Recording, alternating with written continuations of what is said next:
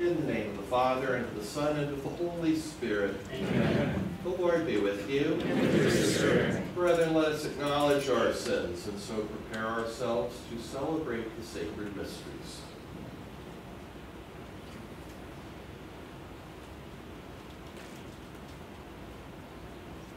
I confess To Almighty God, and to you, my brothers and sisters, that I have greatly sinned in my thoughts and my words, and what I have done and what I have failed to do, through my fault, through my fault. Therefore I ask the Lord all ladies and saints, and to you, my brothers and sisters, to pray for me, Lord our God. May Almighty God have mercy on us, forgive us our sins, and bring us to everlasting life. Amen. Lord, have mercy. Lord, have mercy. Christ, have mercy. Christ, have mercy. Lord, have mercy. Lord, have mercy. Glory to God in the highest. And on earth peace to people of good will. We praise you, we bless you, we adore you, we glorify you. We give you thanks for your great glory. Lord God, heavenly King, O God, Almighty Father, Lord Jesus Christ, only begotten Son, Lord God, Lamb of God, Son of the Father, you take away the sins of the world, have mercy on us. You take away the sins of the world, receive our prayer. You are seated at the right hand of the Father, have mercy on us. For you alone are Holy One, you alone are Lord, you alone are Most High, Jesus Christ, with the Holy Spirit, in the glory of God the Father. Let us pray.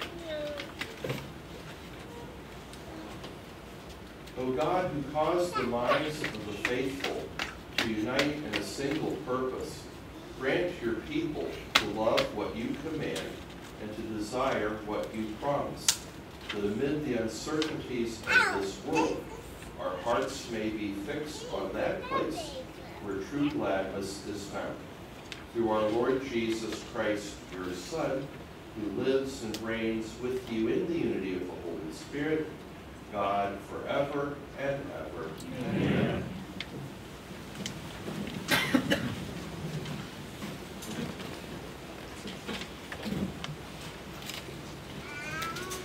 Reading from the book of the prophet Isaiah. Thus says the Lord, I know their works and their thoughts, and I come to gather nations of every language. They shall come and see my glory. I will set a sign among them. From them I will send fugitives to the nations, to Tarshish, Put, and Lud, Mossad, Tubal, and Javan, the distant coastlands that have never heard of my fame and seen my glory. They shall proclaim my glory among the nations. They shall bring all your brothers and sisters from all the nations as an offering to the Lord, on horses and in chariots, and carts, upon mules and dromedaries, to Jerusalem, my holy mountain, says the Lord.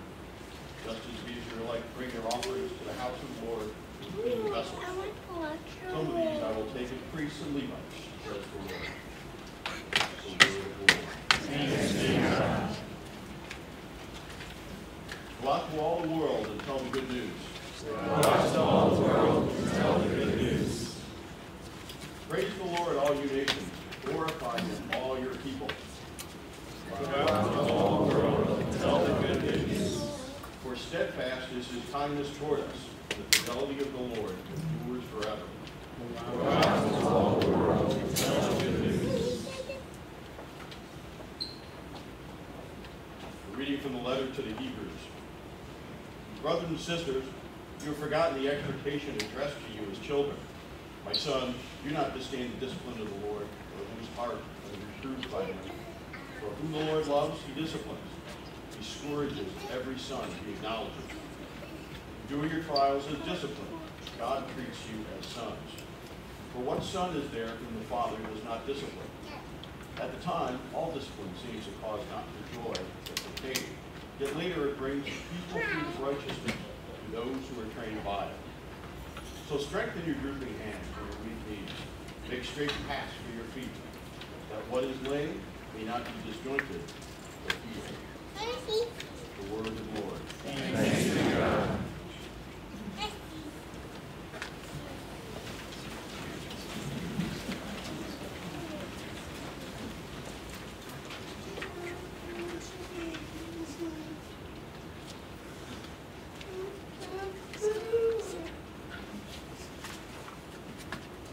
Hallelujah. Hallelujah. I am the way, the truth, and the life, says the Lord. No one comes to the Father except through me. Hallelujah. The Lord be with you. And with your spirit. A reading from the Holy Gospel according to St. Luke. Glory to you, Lord. Jesus passed through towns and villages, teaching as he went, and making his way to Jerusalem. Someone asked him, Lord, will only a few people be saved? He answered them, strive to enter through the narrow gate. For many, I tell you, will attempt to enter, but will not be strong enough. After the master of the house has arisen and locked the door, then you will stand outside knocking and saying, Lord, open the door for us. He will say to you in reply, I do not know where you are from. And you will say, we ate and drank in your company, and you taught in our streets. Then he will say to you, I do not know where you are from. Depart from me, all you evildoers. And there will be wailing and grinding of teeth when you see Abraham, Isaac, and Jacob, and all the prophets of the kingdom of God, and you yourselves cast out. And people will come from the east and the west, and from the north and the south, and will recline at table in the kingdom of God.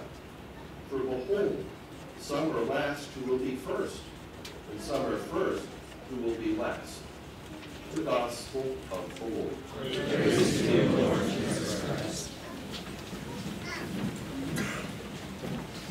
Someone approached our Lord and asked, Lord, are they few who are going to be saved?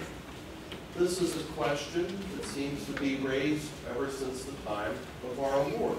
For only a few. Who are the few? This always generated, or at least it generated recently, this memory cell.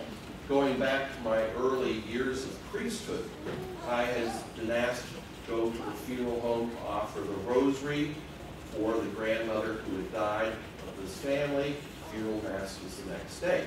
I knew the family somewhat because I officiated the weddings of two of the grandsons. So after the rosary, I'm there talking to the two grandsons, and all of a sudden George, one of them, says to me, watch out, Father, here she comes. It was one of their cousins who apparently had abandoned the faith of the church and so on. And so she comes up to me and she says, why did you pray to Mary? And I said, well, we asked Mary for our help us in prayer, pray with us. The rosary is a traditional prayer. Mary interceded at the wedding feast of Cana, and so we asked for her intercession. Have you been born again?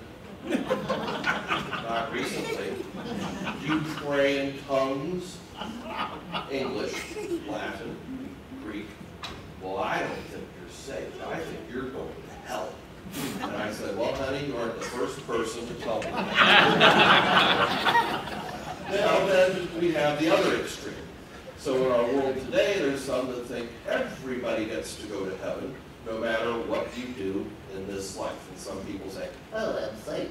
And they think they can go riot, murder, whatever, and they're going to get saved. Again, I was with a pastor once, and this man had died. His kids asked for the funeral of the parish where I was. He had abandoned his family. He had committed adultery, went off, married his newfound little lover, and so on, left the church, and so on. So during the funeral homily, the pastor gave a beautiful homily about the mercy of God, how hopefully this man made peace, that God knows the depths of our heart, that there's purgatory, a place of cleansing, and so on. And afterwards, one of the relatives came up and said, how could you say that? My brother's in heaven. And so the pastor said, Well, that's good to know. I thought this was a funeral mass, not a canonization mass. So I'll call the Holy Father, we've got a new saint. So there you have it. We have these extremes. The key is that's not what we believe. The key is that Christ came to save all. And this is very clear in sacred scripture. In our first passage from Isaiah, we hear of how the Messiah would come to gather all the nations, not just the Jews, but all the nations. St. Paul teaches that Christ died for all, so that those who live might live no longer for themselves, but for him who for their sakes died and was raised up. Our catechism teaches the church, following the apostles, teaches that Christ died for all men without exception. There is not, never has been, and never will be a single human being for whom Christ did not suffer. So Christ came to save all. He also has given us the means of salvation. This is why Christ founded a church to carry on his mission. He founded our Catholic Church. Granted, at the time of the apostles, there's just one Christian church. The term Catholic was used near 100 to describe this one universal Christian church. With that, though, Christ gave us the sacraments, these instruments, channels of grace, so that we could have the strength we need to live the life of a disciple, to walk the narrow path that he speaks of in the gospel. Christ gave us the Holy Spirit, who continues to inspire or continue from Old Testament into New Testament to inspire the authors of sacred scripture to write that truth that we needed for our salvation. The Holy Spirit guides the church to preserve, to understand, and to teach that truth. This is why our catechism is so important. It shows this beautiful continuum of teaching from the revelation of Old Testament, New Testament, to this present day and age. He gave us a leadership, so shepherds to help guide us. So the apostles were given the authority of Christ. That authority has been handed on from the apostles to bishops, extended to priests. Of course, the Holy Father has that special role of leadership given to St. Peter. We have each other too. And not just us helping each other. We have the saints praying for us, giving us their good example. We have the souls in purgatory praying for us. So we have this beautiful means to walk the straight path and get through that narrow door. It's not something that's prohibitive, but rather Christ has enabled us by his grace to walk the straight path. This is why the Second Vatican Council taught that the fullest means of salvation subsist in the Catholic Church. The challenge then is that for you and for me, we have to put it into action. Christ doesn't force us. And that's why Jesus said, strive to enter through the narrow door. That word strive in Greek is agonomazai, agonized. It was a term that was used for the Olympic athletes who were training to put their best effort so that they had the goal, go for the goal.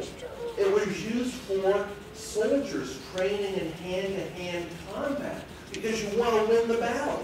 So Christ says, strive. We have to put it into action. We want to get to heaven. So with that, St. Paul says, discipline yourself. He says specifically, strengthen those drooping hands and weak knees and so on. Discipline. Disciples have discipline. This is why we take the time for daily prayer. We go to Mass on Sundays. We continue to learn the faith. You parents especially have to create the home that is like the place where the Lord dwells, and your children are raised in the faith. In all, we're striving to go forward. Keep in mind, we don't want to look upon this as something just cultural. It's not something we just have to do, a set of rules, regulations, obligations, and so on. We don't want that. Because if so, if our heart's not in it, when we knock on the door, our Lord's going to say, I don't know who you are. Rather, we want to be the disciple. We want to walk the path. We want to get to heaven. Now, with that in mind, what about other people? So I've talked about our Catholic Church. Well, there's also salvation possible for others, too. The Church does not condemn anyone to hell. We can by saints, but you'll never find the Catholic Church saying that this person is in hell. We leave all that up to God. So Christ's saving action radiates out. Picture it this way. If you took a stone and dropped it into a pool of water, we would see these concentric circles radiating out. And the strongest circle would be closest to the stone, and then it dissipates. So Christ is that rock, and his saving grace that radiates out, first of all, is to that Catholic Church, because we have the fullest means of salvation. The sacraments, apostolic succession, sacred scripture, teaching, and so on. The next circle would be the Orthodox churches, like Greek Orthodox, Russian Orthodox, and so on, because they have all that we have, except they're in union with the Holy Father. But then take it further, we have the Protestant churches. They're Christians, they believe in baptism, they have the Bible, so there's a means of salvation, but not as strong because they don't have, like, the Holy Eucharist. And then we go further, and we even say, well, the Jewish people, they're the people of the covenant. Would God put an Orthodox Jew who grows up in Israel, who really may have heard something about Christianity but never been exposed to it in hell? No. And then it goes out further from there. So the Second Vatican Council said, those who through no fault of their own do not know the gospel of Christ or his church, but who nevertheless seek God with a sincere heart, and by his grace try to do his will, as they know it through the dictates of their conscience, they too may achieve eternal salvation. So it's possible. But the challenge for us then is, if we're in the center, we have to go out and bring those people to the fullness. That's our role. Not to be comfortable, but to be the missionaries that bring others to the fullest means of salvation. But there are those who reject this. And again, the Second Vatican Council warned that those who commit mortal sin, deny the teaching, abandon the church, if men become vain in reasoning, to exchange the truth of God for a lie, and serve the world rather than the Creator, or else living and dying in this world without God, they're exposed to ultimate despair. So people can choose to put themselves in hell. So my brothers and sisters, the key here is that Christ came to save us. It's not a matter about numbers. It's a matter about each one of us. Realizing that God loves us so much, he did send us a Savior. That Savior gave us a church. He gave us the means of salvation. We want to walk that straight path. By saying that, when we walk the path of Christ, who is the way, the truth, and the life, we will have a peace of heart. It doesn't mean life's just going to be easy, because there's always going to be the temptations along the way.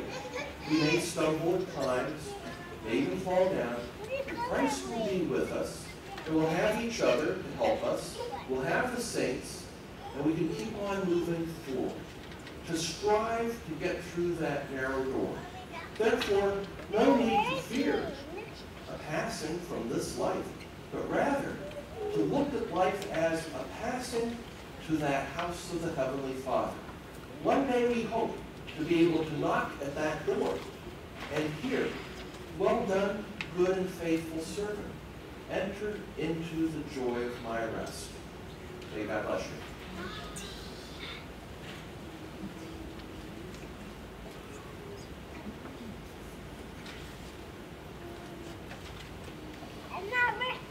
Let us stand now and profess our faith.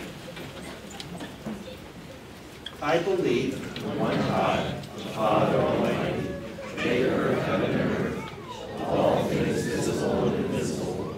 I believe in one Lord Jesus Christ, the only begotten Son of God, born of the Father before all ages, God from God, light from light, true God from true God, begotten, not made, consubstantial with the Father, through whom all things were made, for us and for our salvation, he came down from heaven. God, the Holy Spirit, was born of the Virgin Mary, and became man. For our sake he was crucified under Pontius Pilate. He suffered death and was buried, and rose again on the third day, in accordance with the Scriptures. He ascended into heaven, and is seated at the right hand of the Father.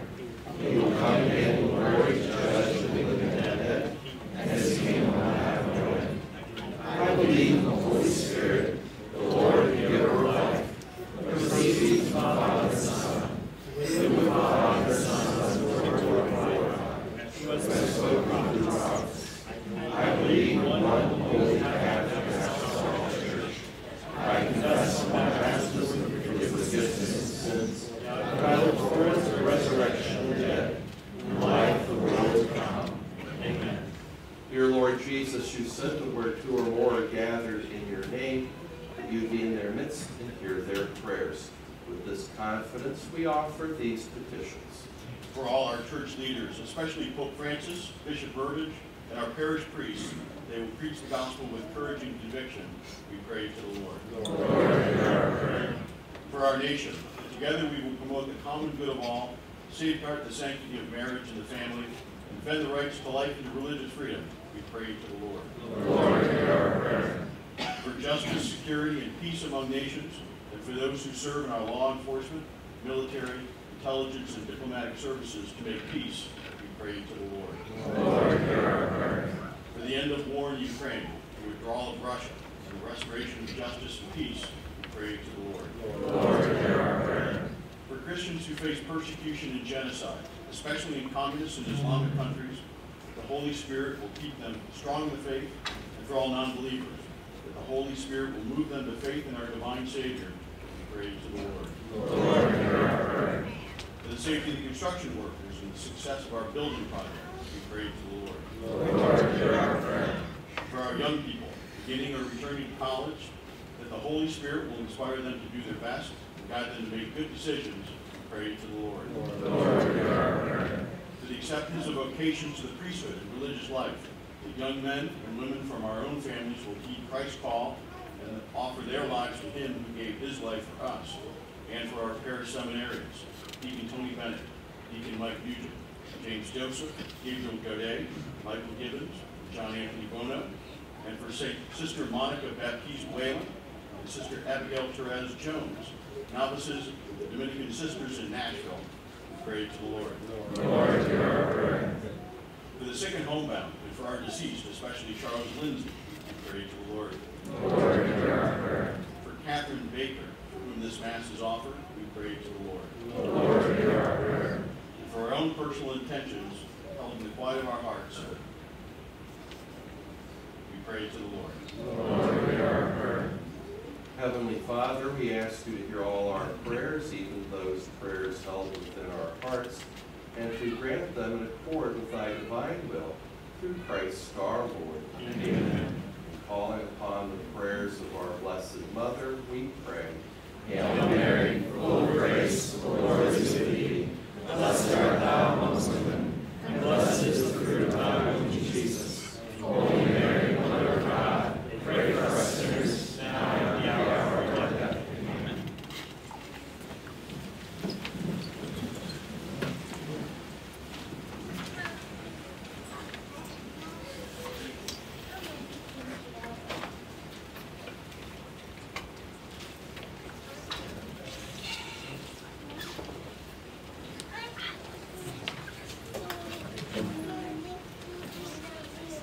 Blessed are you, Lord God of all creation, for through your goodness we have received the bread we offer you, fruit of the earth and work of human hands. It will become for us the bread of life. Blessed be God forever.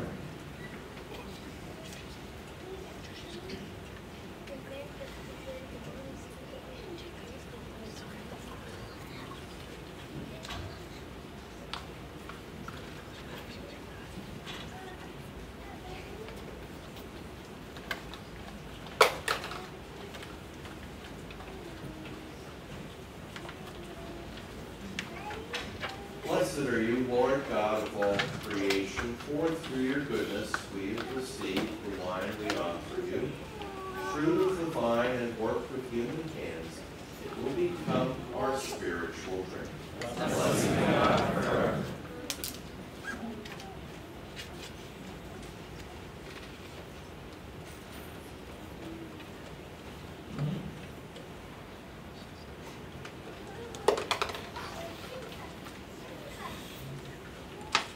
Pray, brethren, that my sacrifice and yours may be acceptable to God the Almighty Father. May the Lord accept the sacrifice at your hands, for the praise and glory of his name, for our good and the whole of the church. O Lord, who gained for yourself a people by adoption through the one sacrifice offered once for all, bestow graciously on us, we pray, the gifts of unity and peace in your church, through Christ our Lord. Amen. The Lord be with you. And with your spirit. Lift up your hearts. We lift them up to the Lord. Let us give thanks to the Lord our God. It is right and just. It is truly right and just, our duty and our salvation, always and everywhere to give you thanks, Lord, Holy Father, Almighty and eternal God. For you so loved the world that in your mercy you sent us the Redeemer, to live like us in all things but sin, so that you might love in us what you loved in your Son, by whose obedience you have been restored to those gifts of yours that by sinning we had lost in disobedience. And so, Lord, with all the angels and saints, we too give you thanks, as in exaltation we acclaim. Holy, holy, holy, Lord God of hosts, heaven and earth are full of your glory. Hosanna in the highest. Blessed is he who comes in the name of the Lord. Hosanna in the highest. You are indeed holy, O Lord, and all you have created rightly gives you praise. For through your Son, our Lord Jesus Christ, by the power and working of the Holy Spirit, you give life to all things and make them whole. And you never cease to gather a people to yourself, so that from the rising of the sun to its setting, a pure sacrifice may be offered to your name. Therefore, O Lord, we humbly implore you, by the same Spirit, graciously make holy these gifts we have brought to you for consecration, that they may become the body and blood of your Son, our Lord Jesus Christ, at whose command we celebrate these mysteries. For on the night he was betrayed, he himself took bread, and giving you thanks, he said the blessing, broke the bread, and gave it to his disciples, saying, "Take this, all of you, and eat of it. For this is my body, which will be given up for you."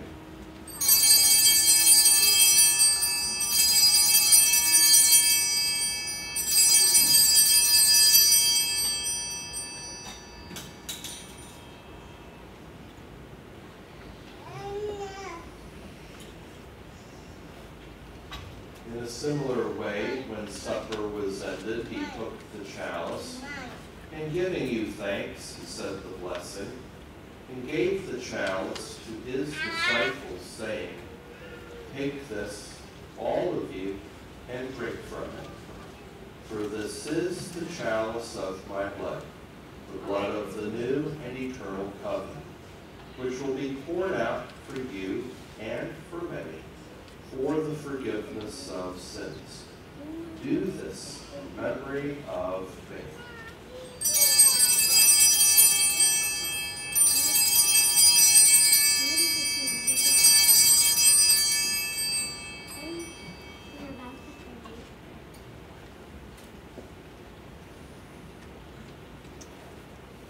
The mystery of faith. We proclaim your death, O Lord, and profess your resurrection until you come again. Therefore, Lord, as we celebrate the memorial of the saving passion of your Son, his wondrous resurrection and ascension into heaven, and as we look forward to his second coming, we offer you in thanksgiving this holy and living sacrifice. Look, we pray, upon the oblation of your church, and recognizing the sacrificial victim by whose death you will to reconcile us to yourself, grant that we who are nourished by the body and blood of your Son, and filled with his Holy Spirit, may become one body, one spirit in Christ. May make of us an eternal offering to you, so that we may obtain an inheritance with your elect, especially with the most blessed Virgin Mary, Mother of God, with blessed Joseph, her spouse, with your blessed apostles and glorious martyrs, with St. Agnes and with all the saints, on whose constant intercession in your presence we rely for unfailing help. May this sacrifice of our reconciliation, we pray, O Lord, advance the peace and salvation of all the world. Be pleased to confirm in faith and charity your pilgrim church on earth, with your servant Francis our Pope, and Michael our Bishop, the order of bishops, all the clergy, and the entire people you have gained for your own. Listen graciously to the prayers of this family, whom you have summoned before you.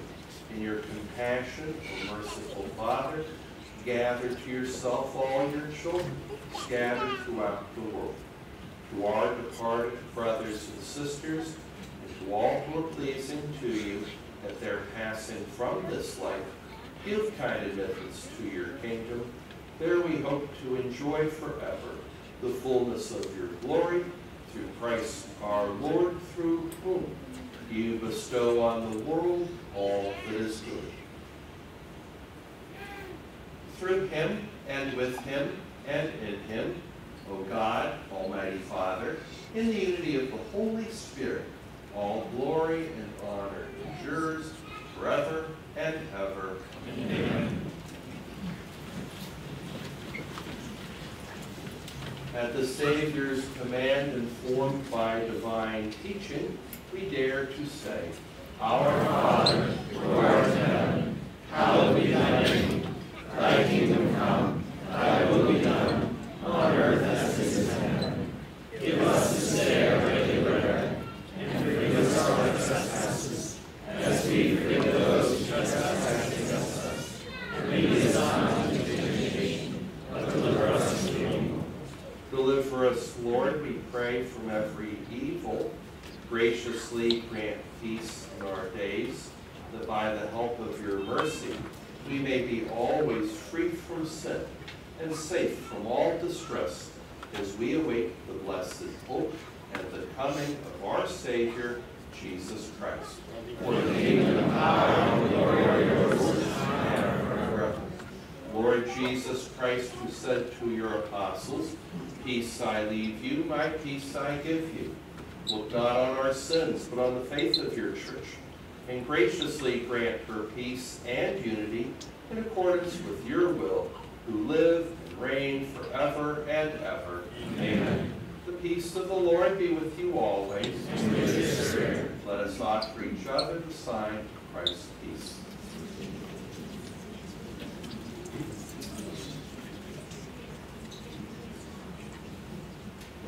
Lamb of God, you take away the sins of the world, have mercy on us. Lamb of God, you take away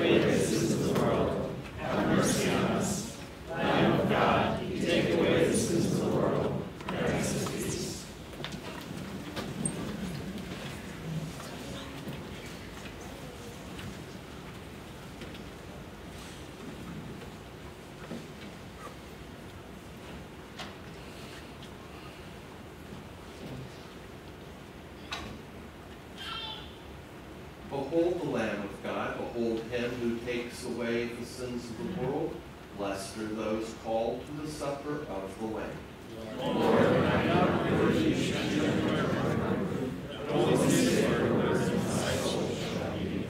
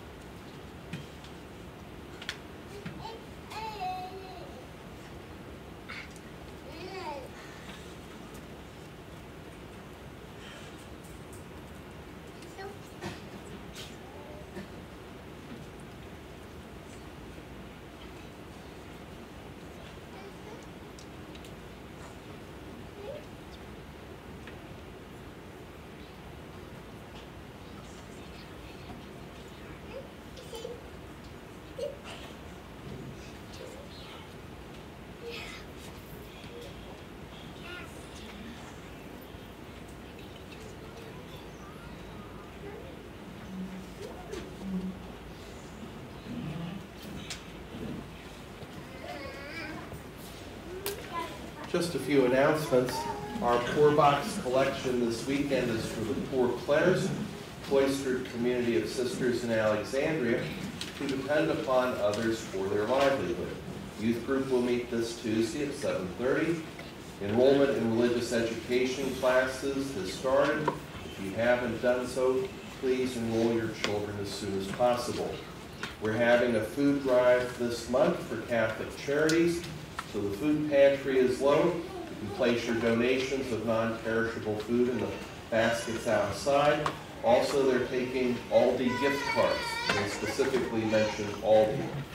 St. Joseph's League meets this Thursday at 7:30, so all men of the parish are invited to attend. We begin with some beer and pizza and then continue our discussion of Father Calloway's consecration to St. Joseph.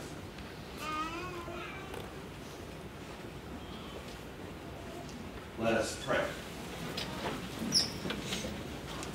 Complete within us, O Lord, we pray, the healing work of your mercy, and graciously perfect and sustain us, so that in all things we may please you, through Christ our Lord. Amen. The Lord be with you. And with your spirit. May Almighty God bless you, the Father, and the Son, and the Holy Spirit. Amen. Go forth, the Mass is ended. Thanks be to God. Saint Michael, The Archangel, defend us in battle. Be our protection against the wickedness and snares of the devil. May God